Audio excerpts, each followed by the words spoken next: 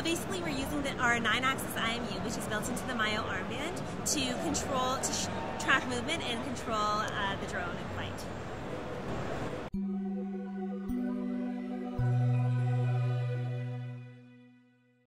What I have here, this device is called the Myo. It's a gesture control armband, and what that means is that it can recognize the gestures and motions you make with your hand and arm. So using the 9-axis IMU, it can sense the motion, and it also has 8 EMG sensors which can sense the electrical activity in your muscles. So we're able to fly the drone. When Anand rolls his arm to the right and to the left, the drone will fly right or left.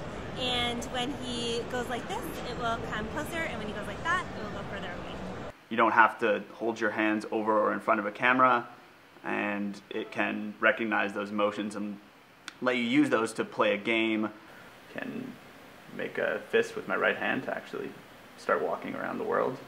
And again, using the motion of my arm to control the direction that the player's looking. When I come to an obstacle that I need to get under, I can easily crouch down, and then do the opposite motion to stand back up afterwards. And if at any point I want to disable control, I can do that same motion again with my right hand, and now as I move my hand around, it's not moving the view of the player. And when I'm ready to go again, I can do that again. And let's go through here. Then I can do this other motion with my left hand here, kind of an inward motion to jump up. And when I come to something that I want to shoot at, I can make a fist with my left hand, so pulling the trigger of the gun, and then I can do that same motion with my left hand to actually reload.